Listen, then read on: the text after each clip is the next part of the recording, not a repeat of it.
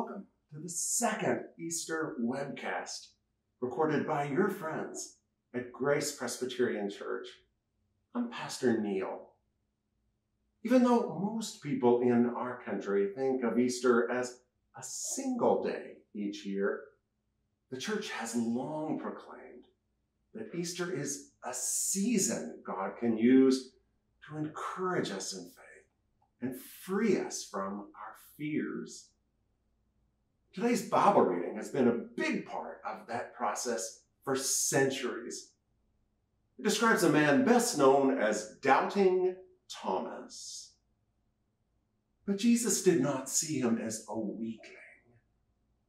Jesus saw him as a treasure who he wanted to redeem.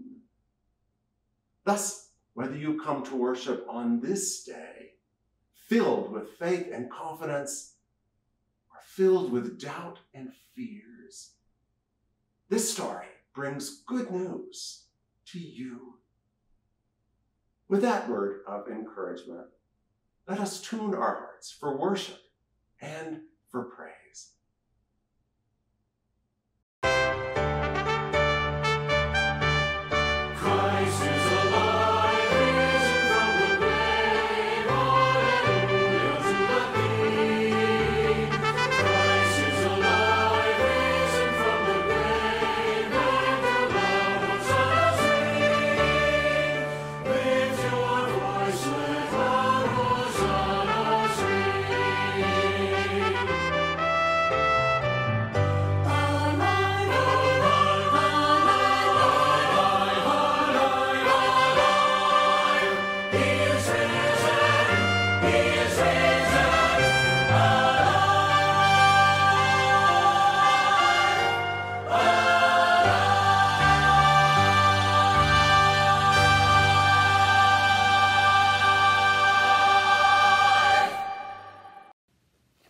The good news of the gospel is that Jesus is alive, and Jesus brings new life to our community and to our world.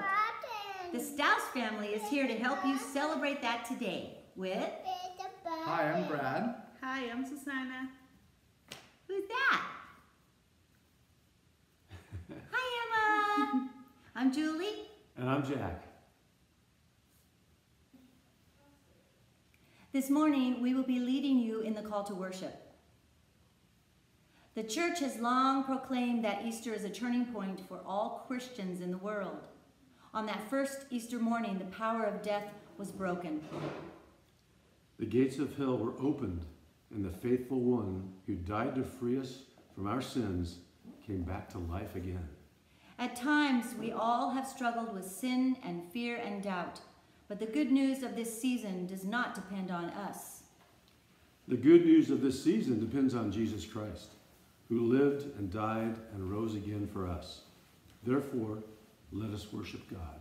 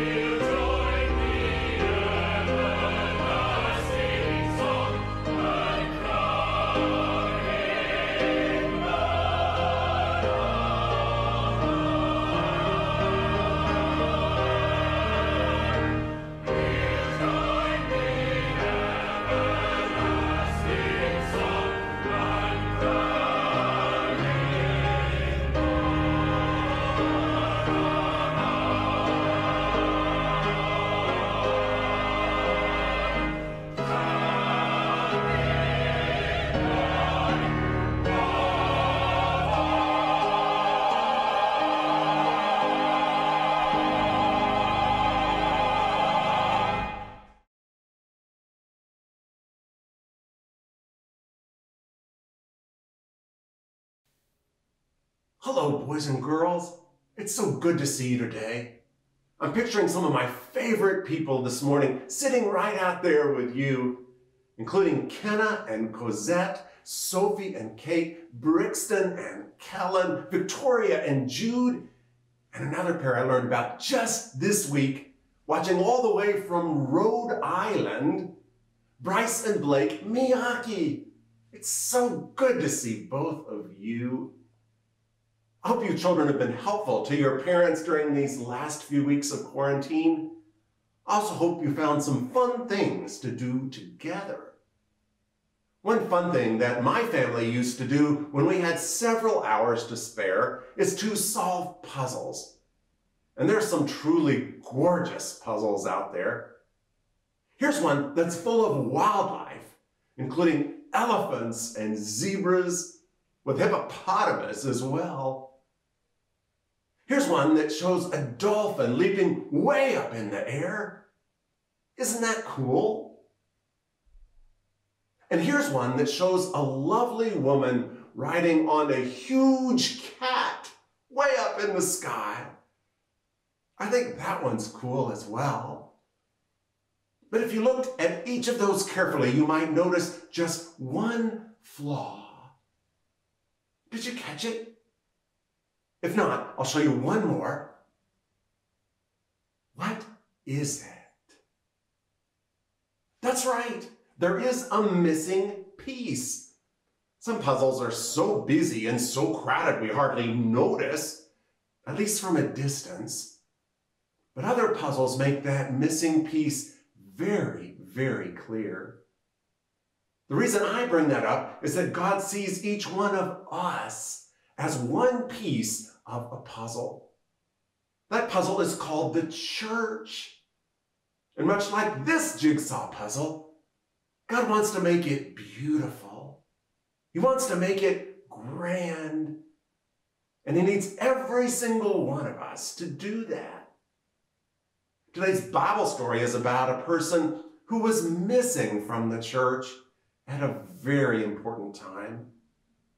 Some folks would not have noticed, they'd have just forgotten him and moved on. But Jesus noticed. Jesus missed him. And Jesus would not rest until that man was found.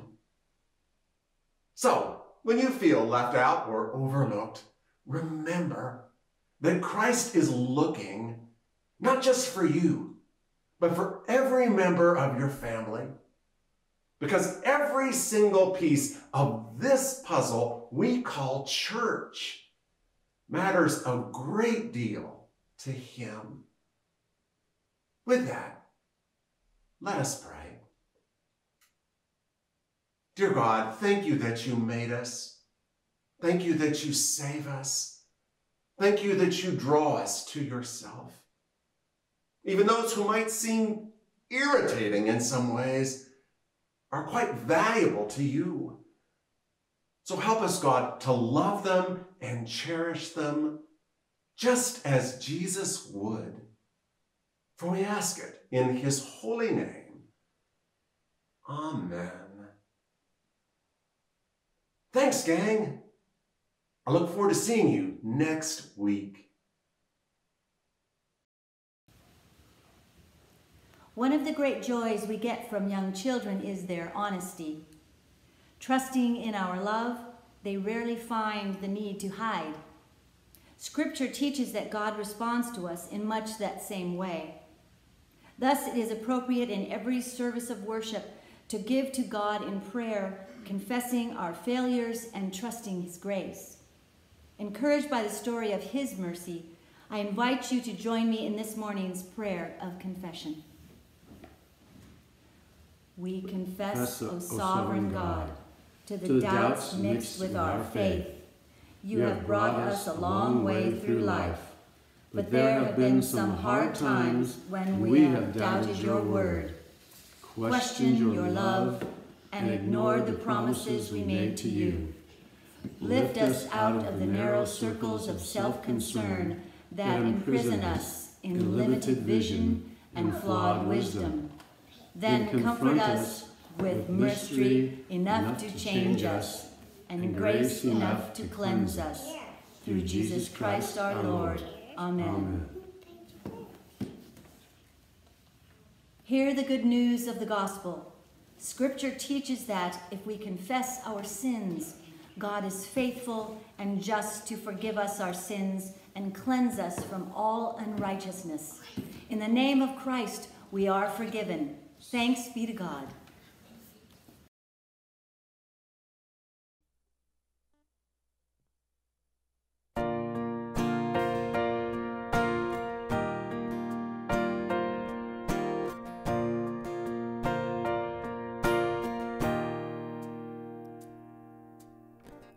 It's there in the newborn cry, there in the light of every sunrise, there in the shadows of this light, your great grace. It's there on the mountain top, there in the everyday and the mundane,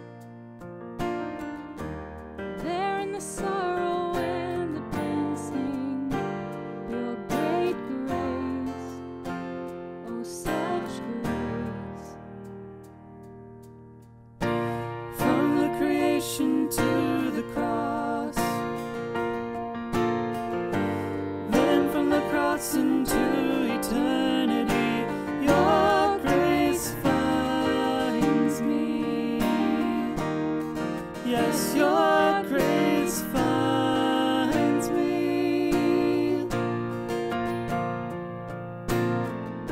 It's there on a wedding day,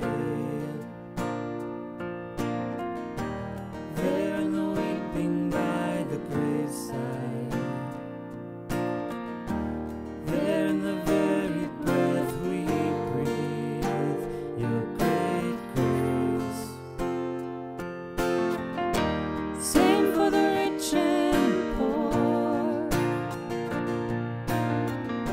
same for the saint and for the sinner,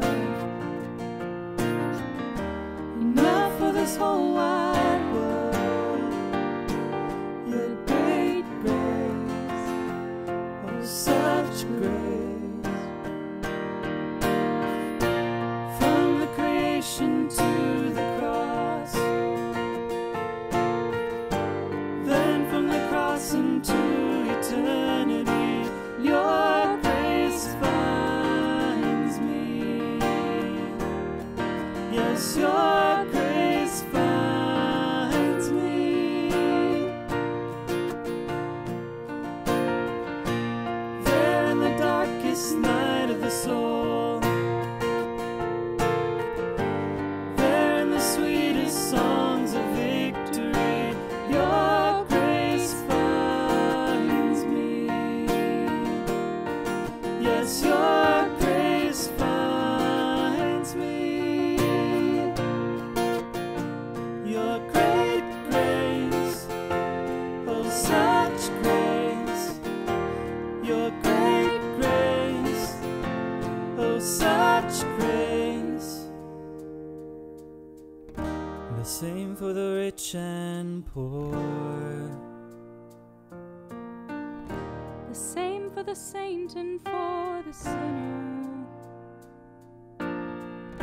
enough for this whole wide world, your great grace, oh such grace.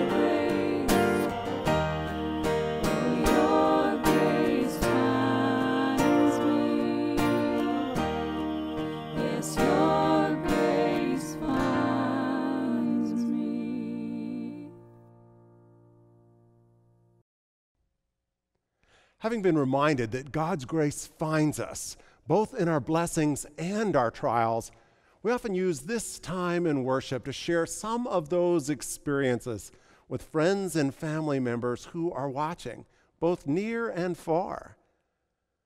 I'd like to begin this morning by thanking those of you who chose to submit their own pictures full of face mask fashions, a new section on our website.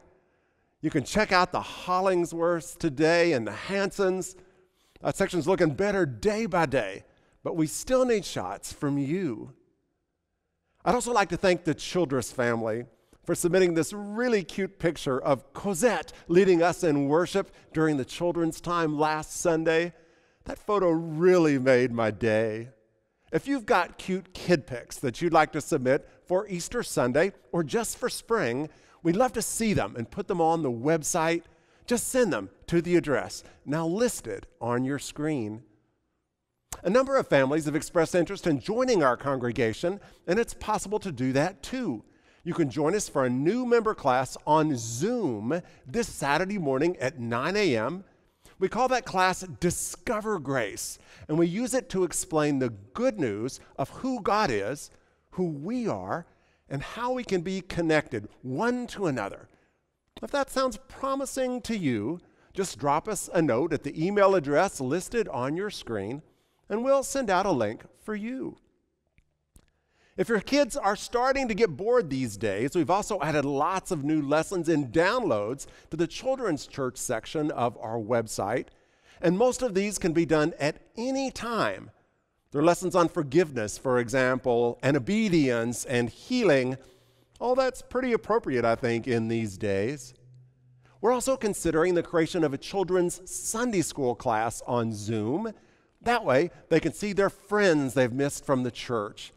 If that thought sounds promising to you or your kids, just send us an email here at the church, and we will follow up with you. Moving on to more serious topics, I'm sorry to report that the beloved relatives of 3 church members passed away recently, and all 3 of these relatives were under the age of 30. We mentioned the Boitano's grandson, Jacob, a few weeks ago. Last week, we learned that Marty Treckman lost her grandson, Wade.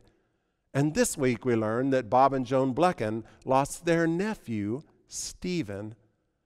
So it's a tough time for all 3 of those families. Jadira Kailama asks us to pray for all those fighting COVID-19, including her friend Ken, now on a respirator. Ken Wasson asks us to remember his friend, Chaplain Lloyd Lassard, also fighting that illness. And several young people need our prayers following loss of employment caused by the COVID-19 pandemic. Finally, I'm sure you'll want to remember the families of our first responders, especially Terrell Young and David Worksman, the Riverside County deputies who recently lost their lives while transporting sick patients from the jail to a medical center. As far as I know, no member of this church has been diagnosed with COVID-19, but I hope the pictures of these officers will remind us why we still need to stay inside even on these beautiful spring days. With that thought in mind, let us go to God in prayer.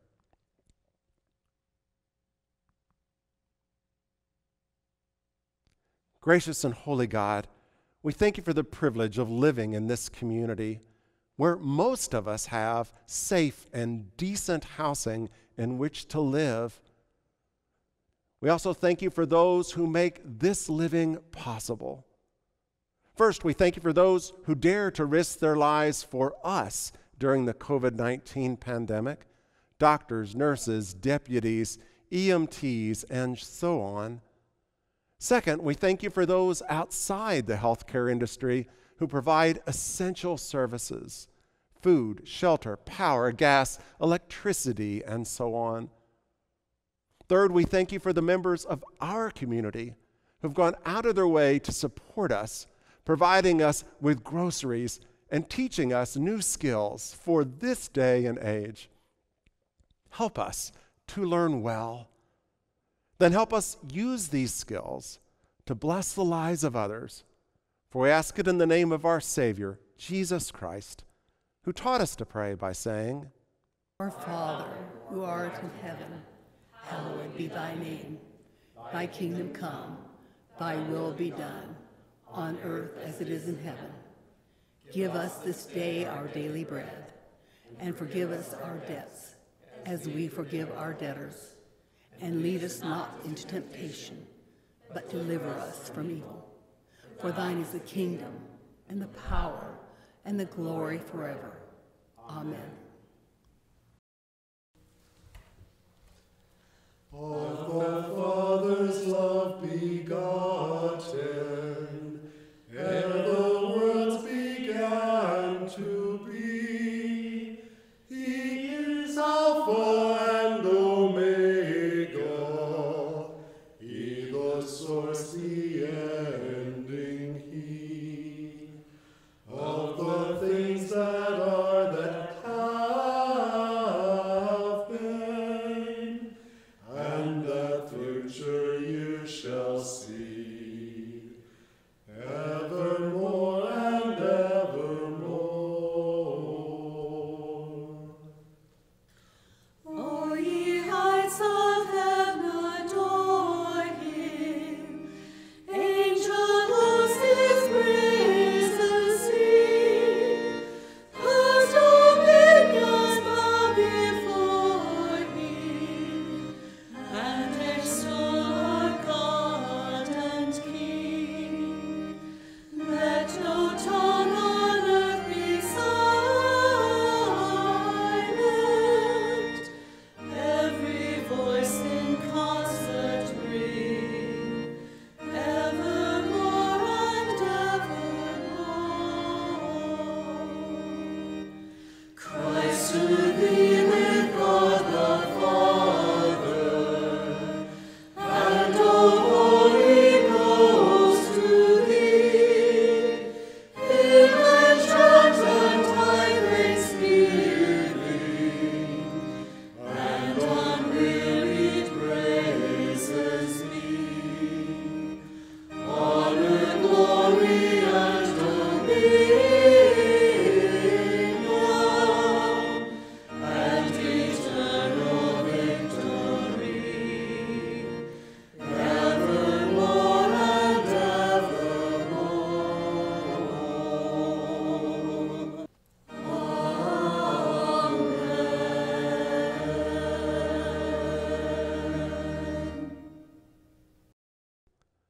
In the Bible passage that we read last week, the women who Jesus loved experienced the victory of the risen Christ, begotten of the Father, united with the Spirit for all time. But the men who Jesus loved missed that resurrection morn. This week, John's Gospel tells us how the male followers of Christ met with the risen Lord, but one follower, one very important follower, was missing. His name was Thomas. So John's Gospel quickly turns to the challenges that were created by him. With that preview in mind, I invite you to listen now for his witness to the peace and love found in our risen Lord. On the very first Easter Sunday, Jesus' disciples gathered behind locked doors for fear of the Jews. But Jesus came and stood among them, saying, "Peace be with you." When he had said this, he showed them his hands and his side.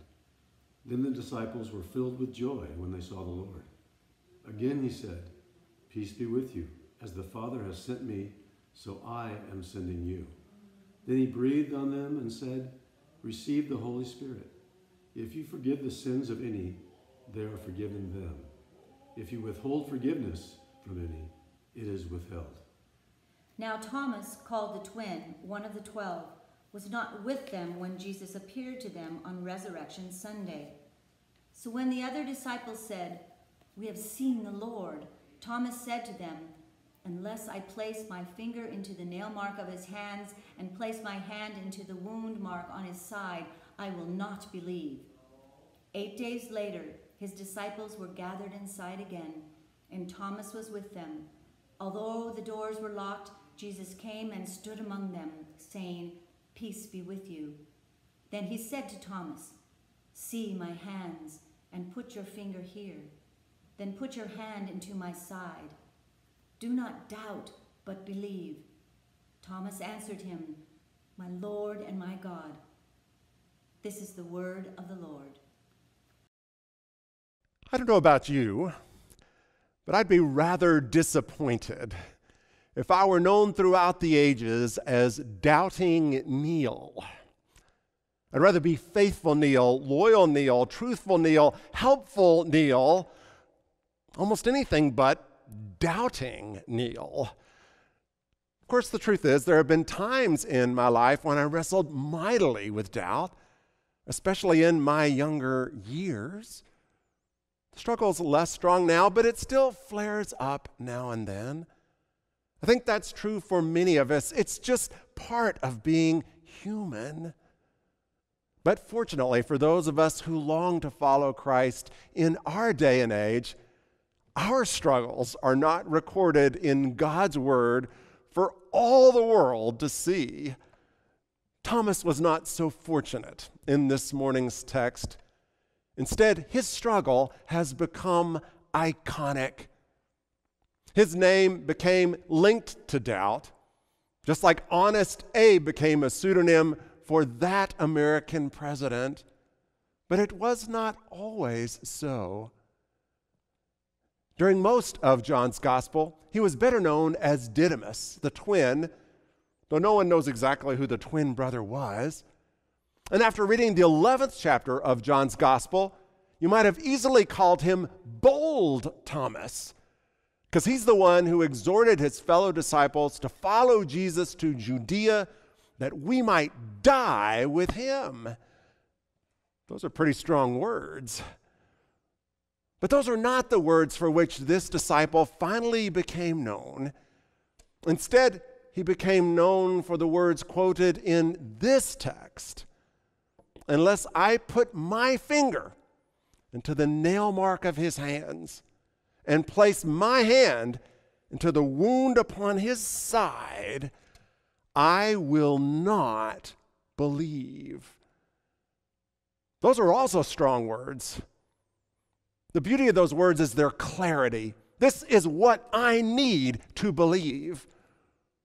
And the greatest defenders of faith throughout history have often staked out ground like that. They've got to have evidence. They've got to have proof. These are people like C.S. Lewis, Josh McDowell, Lee Strobel, and so on. They know what they need, or they think they do, and they dig up lots of evidence in the process, evidence that can be helpful to folks like you and me. Many times they started out as skeptics, but God surprised them. God has a way of doing that, an amazing way of making us see things we didn't plan to see and hear things we didn't plan to hear. Especially in John's gospel, Christ loves to work that way. He brings a different kind of proof. It sort of overwhelms our intellect and undermines our doubt. In this morning's text, for example, Thomas laid it out. I got to touch, finger here, hand there. Nothing else will do. Yet from everything we can tell, he never did that. He never did touch the Lord. Instead, when Christ invited him to do so, he immediately declared, "My Lord and my God." He didn't see anything different at that point than his fellow disciples had seen 1 week before. But in that moment and that day, it was enough. There's so many sweet details in this text, including a first offering of the Holy Spirit, along with Jesus' power to forgive. That's a big deal, a really big deal that's often missed. Another one is locked doors. Both on Easter Sunday and the Sunday after that, the disciples were in no mood to receive guests, but they got one nonetheless in the person of Christ the Lord. Still, another sweet detail is Christ's offer of peace. Peace be with you. And this one you cannot miss, or at least you should not miss it, because Christ says it 3 times. Twice on Easter Sunday, once the week after that. Peace be with you. You might almost think he meant it. You might almost think that Easter was somehow connected with that offer, and you'd be right. You'd be absolutely right. You see, Thomas was not a skeptic in the classic sense of the word. He was not an atheist, not a critic of his Savior or God's word. From everything we can tell, he loved Christ deeply, personally, passionately. Let's go and die with him. But Thomas was a man in conflict, both with others and with himself. We don't know why he was absent from the group on Easter night. Perhaps he was angry with the group. Perhaps he felt guilty that he had missed his chance to die. Perhaps he was in shock. Perhaps he was an introvert who simply needed some time to grieve the death of Christ alone. We don't know why he was absent. We just know he wasn't there. It took him a week to resolve it. The turmoil in his soul. It took him a week to return to the group. And in that week, they changed. Suddenly, they were hopeful, optimistic, joyful. He didn't. He was still living in grief and shock. And because of that, he felt very emotionally distant from the group. He was alienated. He was left behind. But Jesus was not willing to leave this man behind. Jesus was determined to bring this man peace as well. Peace be with you, Jesus said. Touch if you have to. But do not doubt me. Believe. So what does this story mean for us today? 3 things I think are key. First, Jesus said, just before explaining the work of the Holy Spirit the night he was about to die, he said, I've told you these things so that in me you might have peace. This doesn't mean an absence of conflict, of problems, of stress. In fact, Christ says you will have troubles. But he also says in that verse, I've overcome them. If Christ has overcome them, then we can do so too.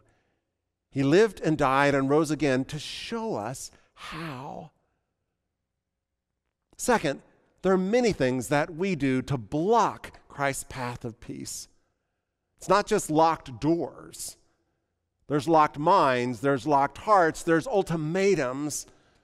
Like those first disciples, we think we're blocking out our pain. I've already been burned. I don't want more. In truth, we're blocking out our healing, the healing that comes from Christ. Fortunately, in this morning's text, it's also very clear that Jesus does what must be done to break through. There's such a great paradox here. First, he goes through locked doors. Mortals can't do that. Jesus is more like a ghost in that sense.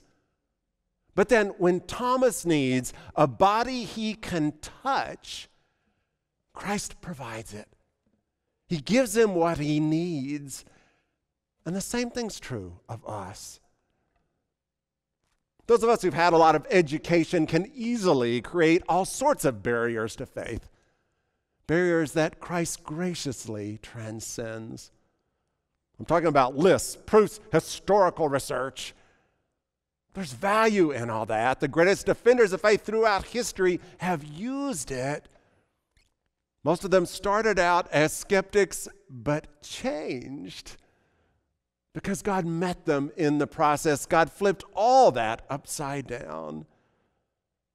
That's because in the final analysis, strong faith is not really built on strong arguments. checklists, proofs, research.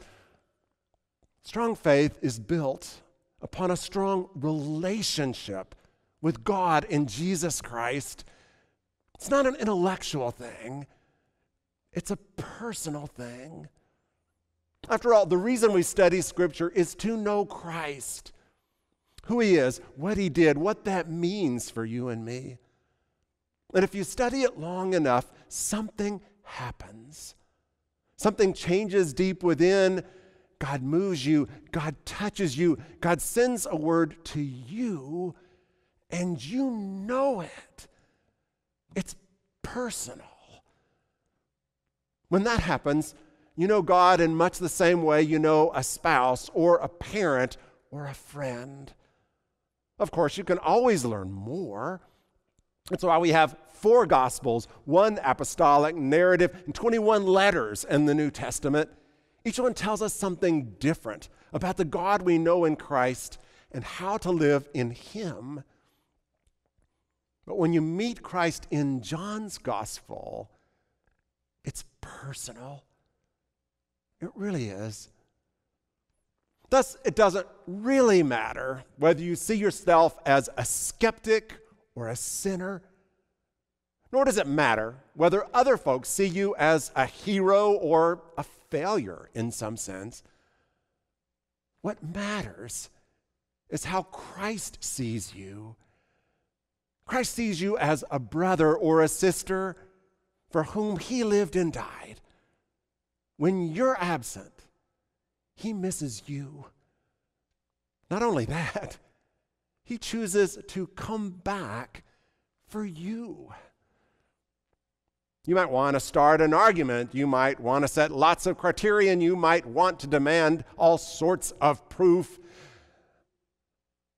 But once you start to see who Jesus really is, and once you understand that he really is reaching out to you, there's only one response that makes sense. The same response that Thomas had. My Lord and my God. With that, let us pray. Dear Lord, none of us were there when you first appeared to your chosen band on Easter Sunday. We didn't live at that time in history. Since we did not see your face or touch your hand, it's easy for us to be skeptical. It's easy to feel left out, easy to intellectualize, set conditions, demand all sorts of proof. But when we finally see who Jesus is and what he did for us, none of that really matters anymore. So help us, God, to live in relationship with Christ. For he's the one who saves us. He's the one who calls us. And he's the one who bore the cross for us. Amen.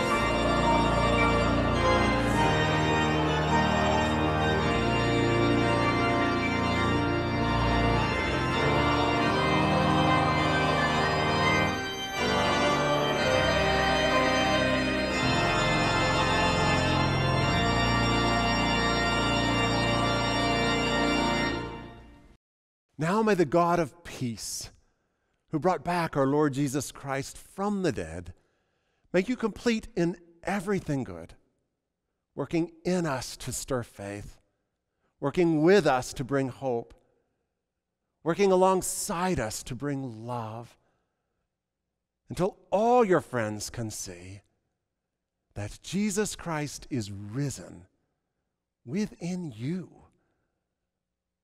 Amen.